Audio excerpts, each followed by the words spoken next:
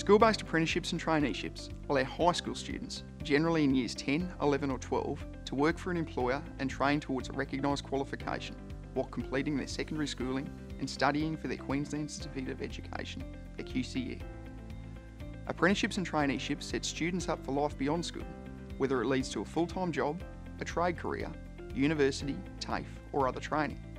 It combines school, study, work and training to provide students with a head start on their career.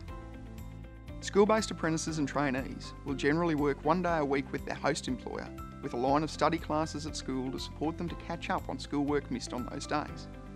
The timing and makeup of this employment is flexible around the industry, meaning that individual circumstances may vary.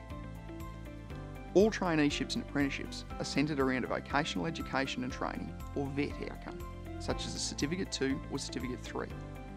The traineeship or apprenticeship will consist of training modules and books, alongside the employment-focused practical competencies of the training. Completion of this certificate will contribute points towards your Queensland Certificate of Education, or QCE.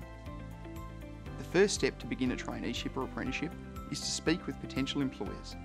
All apprenticeships and traineeships are paid positions, therefore you require the support of an employer.